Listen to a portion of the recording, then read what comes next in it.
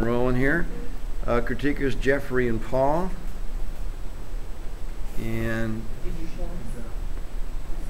there's some. I've got one. Pass it along there.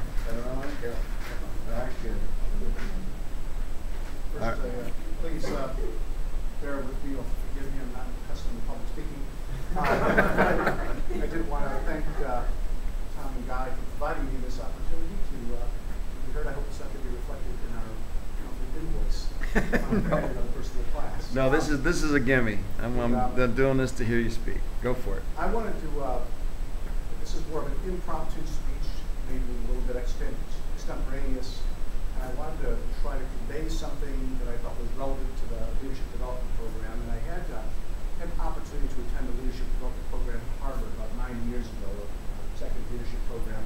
And it was kind of a life-changing experience. I learned a lot of things. And I wanted to share with you one of the issues that was discussed. And it talked about a management concept of the difference between authority and leadership. I think what every organization wants, whether it be government or private entity or even in our personal lives, we want to be an environment where we demonstrate leadership, we can develop our leadership. But there's a misconception in management in the concept of leadership as opposed to authority.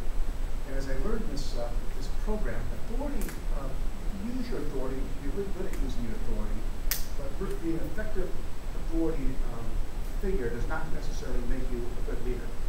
The premise that we learned was that you could be given a supervisorial position, and you could be really good at that position. You could be excellent at production, you could be excellent at policy, you could be very good at managing your staff, but you are operating within the authority that you are given. The parameters, these are the boundaries which you operate as a leader, and you make sure everybody else works within those boundaries, and the job gets done.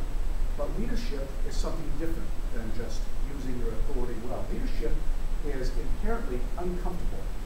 Leadership is something that is challenging and requires you to think outside your comfort zone because you want to get to the next step. For example, maybe a really good supervisor who understands their authority really well understands why those little pieces of paper that Mary Jane talked about were really important. And they're really good at getting those pieces of paper out, reflecting them, and creating those weekly reports.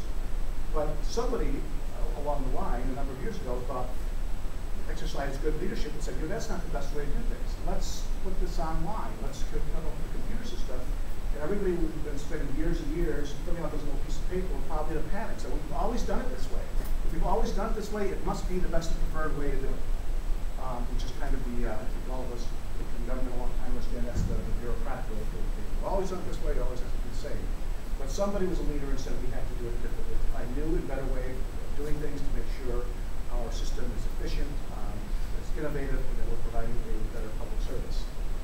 So in the end, like I said, 3 to 5 minutes, so I'll try to be quick. But I think there's a fundamental difference between good use of authority, which is not necessarily bad in an organization, but it's not the same as leadership. And I think one of the things that we've been challenged in this department for the last 18 months, I think one of the reasons all of you are here in this class is because we want you to be stronger leaders, to provide more value and efficiency to the organization. And I think we're seeing that in the work plan that we're providing in these last couple of months as we stretch to be more than we have been, so we can actually, Santo's